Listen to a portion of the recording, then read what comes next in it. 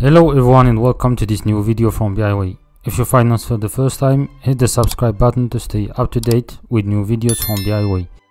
In this new video, we'll see how to set up Drillthrough in Power BI reports. So let's get started. We use Drillthrough to create a destination target page in our report that focuses on a specific entity, for example, product category, continent, or a product. When the Drillthrough is set up, you right-click a data point in a source report page to access the target page to get details that are filtered to that context. For our example, we're going to set up the Drillthrough for product category. First thing to do is to create a target report page that has the visuals you want for the type of the entity that we're going to provide Drillthrough for. I have already created this report page with two cards and a table visuals. On the Drillthrough target page, in the Build Visuals section of the Visualizations pane, we drag the field for which we want to enable Drillthrough into the Drillthrough well. In our case, it is the Product Category field. We're going to turn the Keep All Filters option to off and come back to it later. Power BI automatically creates a back button visual when we add a field to the Drillthrough filters that we use to get back to the original source report page. We can also replace the button with a custom image. Let's remove it and insert an image.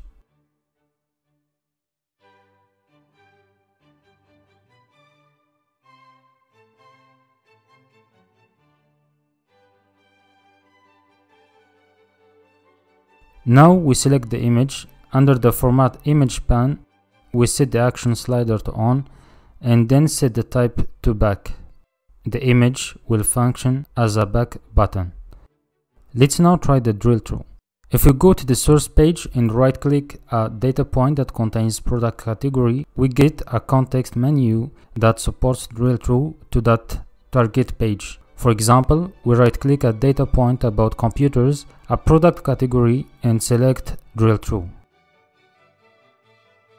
The target page is filtered to show information about computers.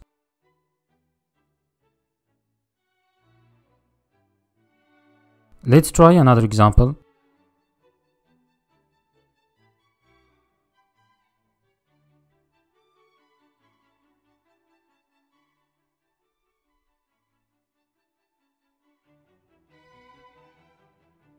To set up Drillthrough to pass all applied filters to the Drillthrough target page, we set Keep All Filters option to on.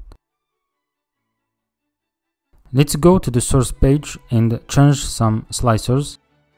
As you can see, the date is filtered. Let's now choose a store.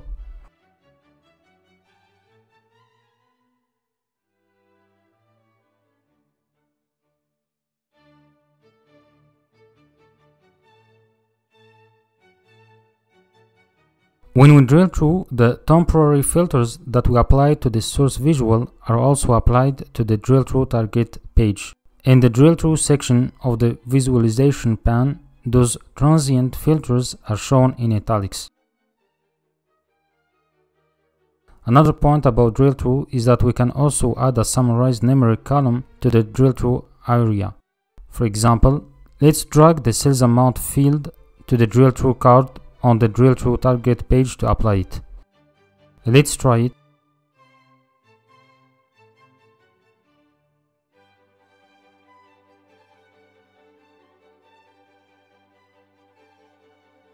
If you activate the modern visual tooltips in the preview features, it includes the Drillthrough. It's another way to drill through instead of right-click a data point.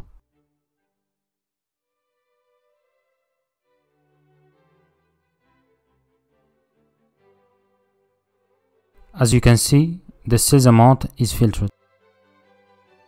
The Drillthrough is a great way to get an expanded view of the entity information that you selected for your Drillthrough filter. So we're coming to the end of this video. I hope you enjoyed it. If you have any questions, post them in the comment below, and don't forget to subscribe to stay up to date with new videos from DIY. Stay tuned for our next video.